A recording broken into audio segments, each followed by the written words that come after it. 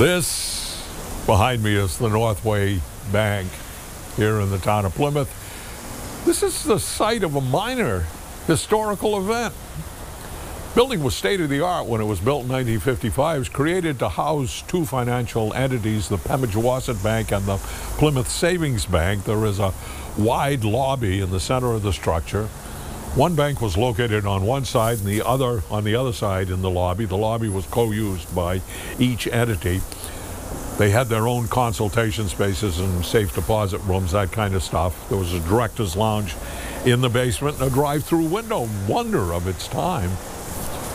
The banks occupied this space till 1997 when the Plymouth Bank joined with the Berlin City Bank to become the Northway Bank. Today there are 16 branches of this bank located all over the state.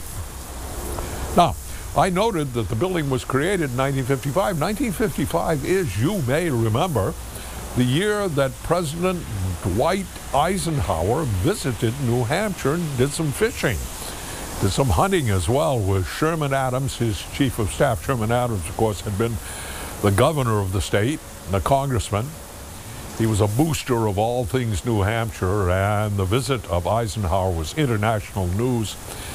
Every Republican politician wanted to bask in the glow of the great hero of World War II. On their way north through the state, the great delegation of GOP people poured into Plymouth here to have lunch that day. Now, I personally have spoken with most of the guys that were in that contingent. Governor Lane Dwinell, I knew him, Senator Stiles Bridges, Norris Cotton, Congressman Chester Morrow, that is, Perkins Bass, friend of mine. Of course, Sherman and his wife, Rachel. Now, not incidentally, the town of Plymouth was very proud of his brand new bank, and some political persuasion was applied. Would the president consider being the person who officially opened this new bank? Not much time, of course, but yeah.